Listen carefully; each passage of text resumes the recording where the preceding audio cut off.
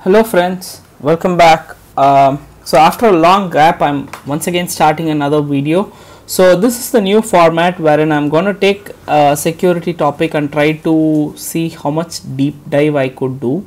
But with that being said, it won't be too much of a deep dive because I would like to keep these videos little bit short as well, so that people do not go astray. So the agenda is going to be about DMARC, SPF as well as DKIM, because SPF and DKIM together is actually required for DMARC to happen for email security. So what does DMARC stand for? DMARC stands for Domain Based Message Authentication, Reporting and Conformance. So it's actually an acronym for such a long list of words, and it's usually composed of 3 DNS records which are working together to ensure that emails originate from the authorized email servers. So DMARC was formed via the Open Email Authentication Standards. It was founded in 2012 by over 20 companies like Bank of America, Google and ReturnPath. So why exactly do we need a new standard? It's because 91% of cyber attack starts with a phishing email as per the link given here, and it's true that in most of my incident response work, the genesis of the attack is usually a phishing related attack. Then the solution which is being presented here is with respect to DMARC, and the way in which DMARC prevents these phishing emails is by preventing the attackers from trying to spoof the mail from header or reply to header. So to give an example, say if you were to get a normal email from your so let's rewind a little bit, right? The email concept was adapted directly from the traditional mail system which we have here, even now, for the matter of fact, right? The post, I mean, when somebody sends you a post, you really do not know who exactly sent the post. It could really be the person who was intending to send the post, or somebody could have spoofed that particular person's name and still be able to send you a post, right? So that's exactly the concept why we are not able to prevent phishing and other related attacks, spoofing related attacks that well over email. So in order to prevent all those things, this standard called DMARC came into picture. So for example, if your school were to send you a post to your house, probably they could send it over letterhead. So with the advent of laser printers and inkjet printers, the school letterhead could very well be replicated. What's the next thing, right? They could put a seal, school's seal on the particular letter. So that would be pretty hard to replicate, provided the resource probably people would be able to do. Say if they have another seal, right, that's going to be even more difficult. So you see how they are upping the standard over there, right? So likewise, you can also up the standard in the digital world, which with the help of DMARC. And what is DMARC ineffective against is, say if your authorized email itself is compromised, then the attacker could use the compromised email to send an email out which looks exactly like the true one or the legitimate one. So it's akin to saying that somebody breaking into your school, trying to steal their letterhead, their seal as well as their rubber stamp, right? And they could very well spoof an exact post as if it's coming from the school. So that's something which DMARC is ineffective against.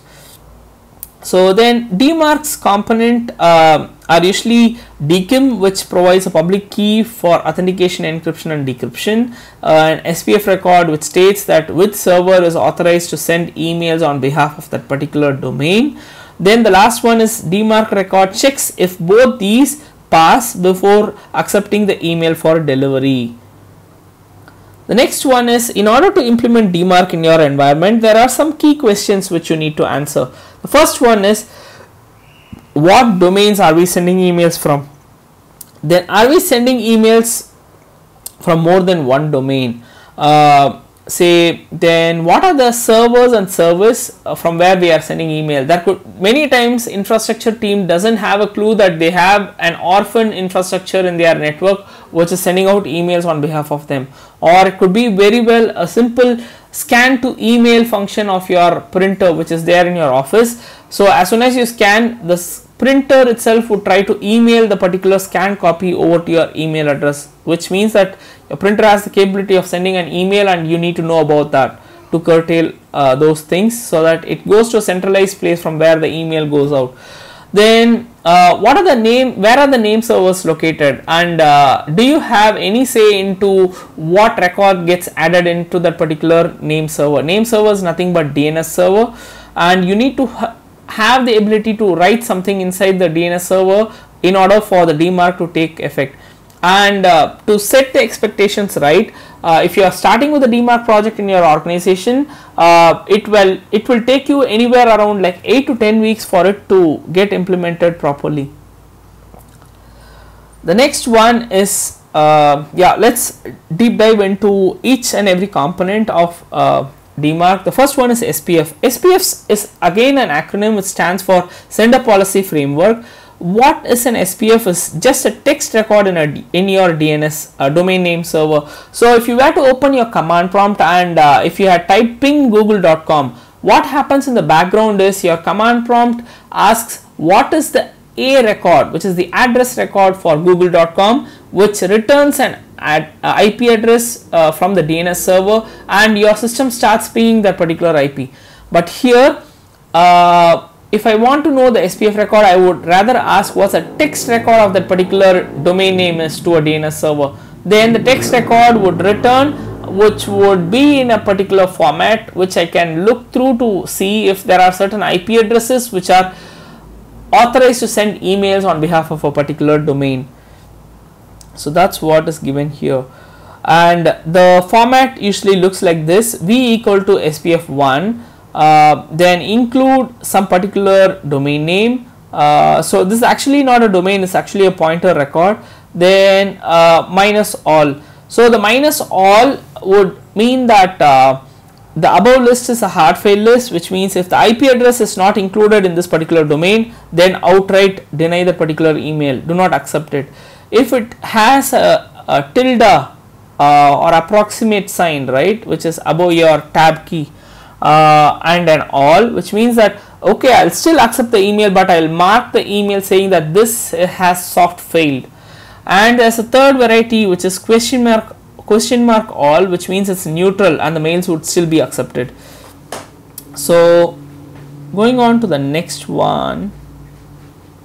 Okay, so the V actually stands for version here, so this is SPF version 1. Then so this particular record over here, right, the text record cannot cross over 455 characters. So your text record needs to be short and sweet. You can very well use a website like spfwizard.net to come up with your own text record for your organization. And if there are several IPs, try to represent them in a CIDR format, so that instead of listing out each and every IP in a net block, you can just list out that entire net block itself, right, which would send out email. Then it was also advising to create an underscore SPF subdomain and add all the IPs in there. By default, receiving email server would do only around like 11 lookups for those domains to resolve them to an IP. Say for example, this include spf.protection.outlook.com. When we try to look up this, it can resolve to netblock1.outlook.com, netblock2.outlook.com, netblock3.outlook.com. So all those three domains need to be resolved once again. So which means like there are 4 lookups which are already being used up. So SPF lookups can go only up to a maximum of 11 lookups, nothing more. So if it's more, then the SPF check is not going to happen. The next one is with respect to DKIM. So did I finish everything? Yes. So once you create your SPF record, you can go to DMARC Analyzer, SPF Checker to see if your SPF is written appropriately. The next one is with respect to DKIM. DKIM is once again an acronym which stands for Domain Key Identified Mail. So this is again another text record in your DNS server, and say for example, if a.com is trying to send a mail to b.com, the receiving mail server b.com would ask your DNS server, which is a.com, what is your DKIM key, public key. So the DKIM public key can be retrieved from the DNS server and checked against the encrypted message which it has received, and if the hashes were to match in the header, then it can consider that yes, the mail did in fact originate from the place where it's supposed to originate from, and I can accept this email with a high degree of certainty. The next one is with respect to the steps which are involved in setting up a DKIM. Depending on whether you are using G Suite or Office 365, there are specific and unique steps for each, and while creating the domain key, there is a text string which gets created. Please note down the particular text string which is called as a selector prefix, which we would require in the DKIM configuration.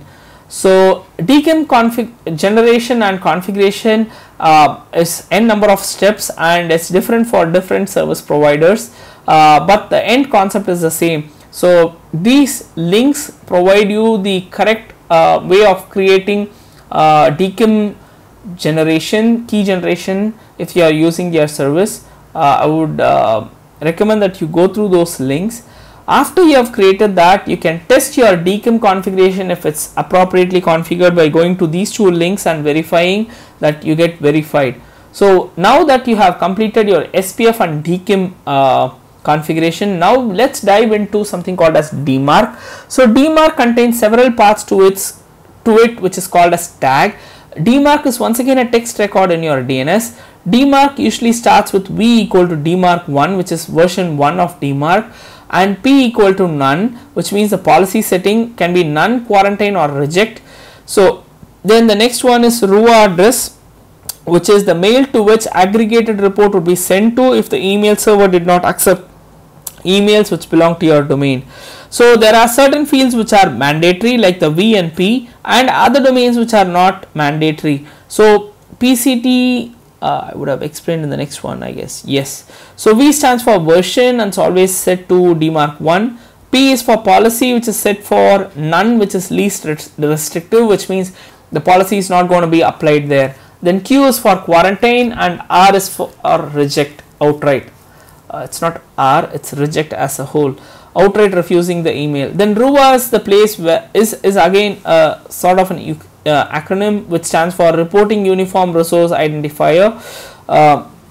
So this one would send an aggregated report saying that these are the emails which I received on behalf of your domain, but I did not accept because they failed your SPF or DKIM tests, something like that.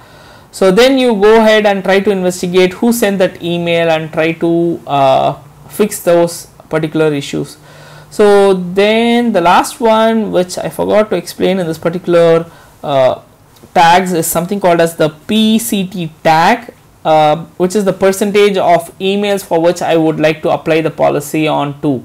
So initially I would try to apply the policy on a very less percentage of emails. Then as my confidence grows in the system, I would keep increasing the policy till I hit 100%. Then DMARC implementation. Yeah, the first 3 weeks we set the DMARC of policy to be none, and we also set a RUA mail address so that if the emails were to be rejected, or if the emails would be rejected because I would set a quarantine, the next leg I would receive an email over here. Then in the 4th or 5th week, change the none to a quarantine and add in another field called PCT, which is equal to 1. So the quarantined policy would get applied to just 1% of emails being received by the receiver mail servers. Then 8 weeks into the particular implementation, you can go ahead and change the quarantine to reject, but before doing that you may want to increase the percentage from 1 to 5 on to 10%, on to 25, then 50 and 100% to ensure that none of the mails are getting quarantined. Then go on to reject. When you go to reject, once again change the percentage to 1, then go to 5, 10, 25, 50 and 100. So I read this particular information using this particular URL, whimsical.com. So I would request you to kindly go through this particular link to see how exactly things are set up over there too. So with this, we come to the end of this particular information security episode. Thanks a lot for watching this video. If you like the video, please share it with your friends as well. Bye bye.